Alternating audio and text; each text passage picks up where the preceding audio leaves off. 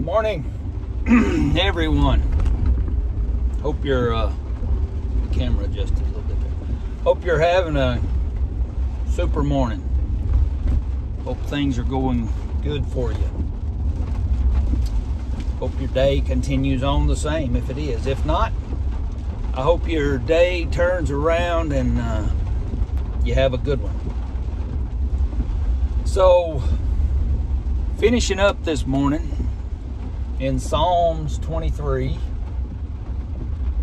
We went over the first 4 verses the first 2 days, and now we're finishing up with the last 2. Yesterday we talked about God being with us in the hard times and leading us on the paths of righteousness. Verses 4 and 5 say, "Thou preparest a table for me in the presence of mine enemies.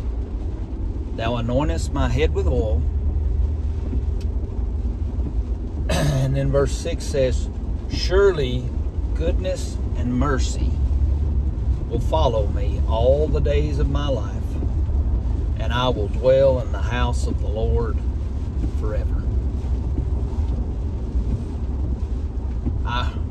That brings a smile. I love verse 6.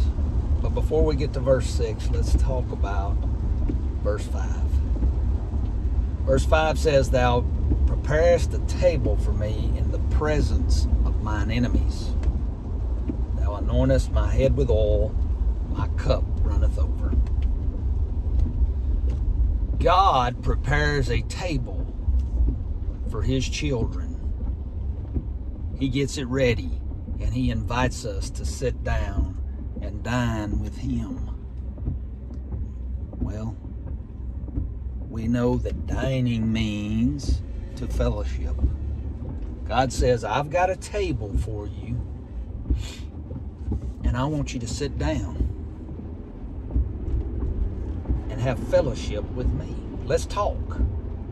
Now, the unique thing about this table is it's a table for 2. It's for you and for God. And the unique other thing that I want to point out is, where does He say it is? In the presence of mine enemies. In the presence of my enemies. God says, let's put this table down right here in the middle of all your problems, and I want to spend time with you. But now, if you're going to let something else sit at the table with us, I've got to get up and leave, because you're not going to pay attention to me. If you start thinking about your work life and it sits down at that table, God says, I have to get up. I can't be here. This is the time for you and for me. Thou anointest my head with oil. He fixes the table and He gives me a place of honor.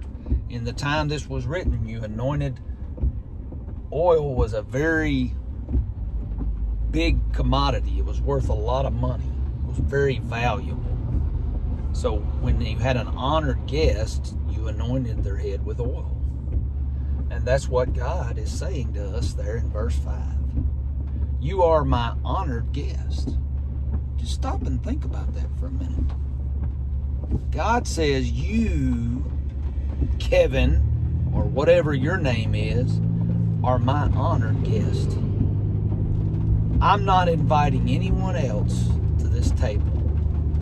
It's going to be me, and it's going to be you. And we get to spend time together. I want to spend time with you, is what God is saying. That is His desire. His desire is for us to get away with Him and spend time. And it doesn't have to be hidden away. That's where He says, I want to be there in the midst of your trouble. Don't spend time with me only when things are good. Spend time with me when they're bad. We'll set this table up right here in the midst of your problems, and we'll have communion. We'll talk. Because there's no one. Here's the other thing about serving an omniscient God. He can be in all places at all times. And He's saying, there's no one more important to me than you. No one. when we're sitting down, you're the most important thing I'm thinking about. I'm not thinking, God's not thinking about, well, is the earth going to go off its axis, or what's going to happen over here? No. I'm worried about what Kevin's thinking about, is what he says when we sit down. And he gives me that place of honor. But the question is, well, who's sitting at your table this morning? Who's sitting there? Because someone's sitting there, which means something is occupying your mind. What is it? Is it of God? Or is it of the world? Is it of self? Is it of Satan? What occupies your mind? Here's the great part about our loving Father. He tells us that we get to occupy our mind with whatever we want to. He said, I love you enough, I give you the freedom that you can occupy your mind with whatever you want to occupy it with. I'm not going to tell you how to do that. I'm not going to tell you how to spend your time. I want you to spend time with me, he says, because you love me. Not because you have to, not because you feel obligated to, but because you love me and you want to. So, he puts that table, which is our mind,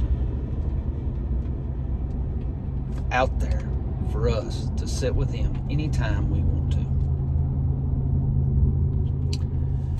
Then verse 6 says, Surely, surely, goodness and mercy will follow me all the days of my life, and I will dwell in the house of the Lord forever.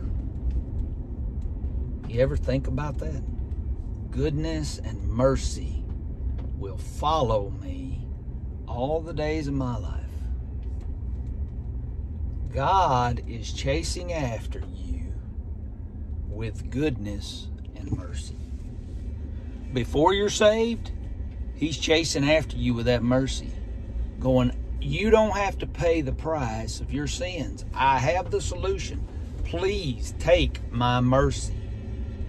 If God didn't want us to take his mercy, he wouldn't have offered it in the first place. Please take my mercy. I'm following after you with my mercy. But then it doesn't stop there. After you're saved, he's then chasing after you with goodness. I've got something good for you, is what he's saying. Please take it. I've got something good for you. And when we say no, and I say it enough, I'm not bragging about it, but I say it enough. I say, no, God, I don't want what you've got today. I'll settle for second best.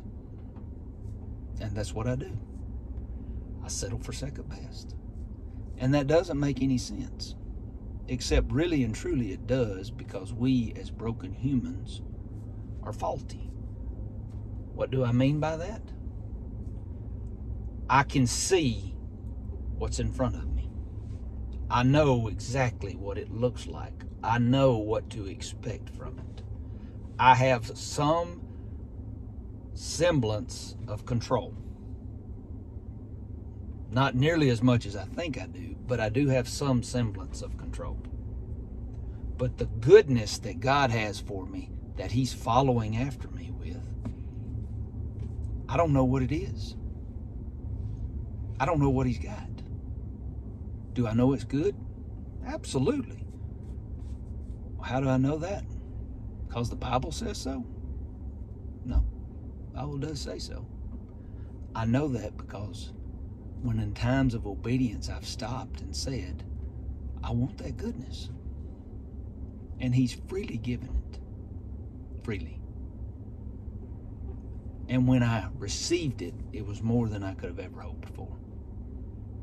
Every time. It's been good. So why won't I stop and say, okay, I want what you got that's good today. Give it to me, I want it. We should desire that more than anything in this world.